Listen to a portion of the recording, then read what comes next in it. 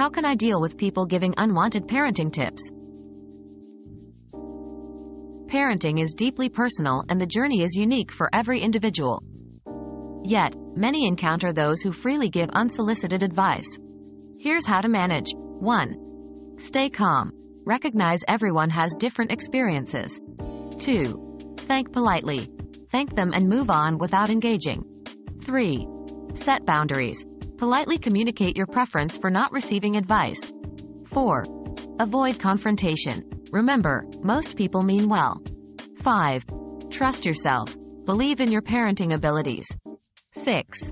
Seek support. Connect with like-minded parents for understanding and guidance.